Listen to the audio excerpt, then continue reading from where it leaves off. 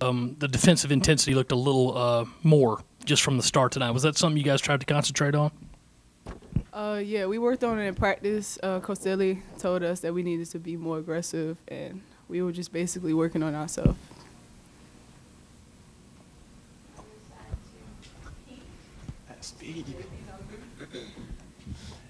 Doniyah, how good was it to come out and have an effort like this after losing to Notre Dame and kind of getting back on the right track here? It was good. I mean, just to prove that one loss wasn't going to affect our game, and we just had to move on and just keep working on us regardless of what the score was. And we knew that we had to come out with a different mindset, and we couldn't let that loss affect our game. Mikiah, as a post player going up against a team you're overmatching a little physically, what is that like, and how do you focus on getting better, when you're still going to just be able to impose your size on them?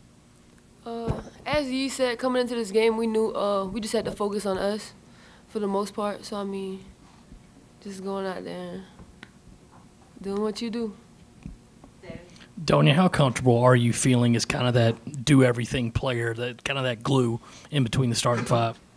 I mean, I did it last year, so it wasn't that new. So, I mean, I just got to be more aggressive. I got to live up to my expectation as a role player, whether it's picking up the ball, playing the forward position, point guard, wing, whatever she want me to play. I just got to stay ready and just prep myself.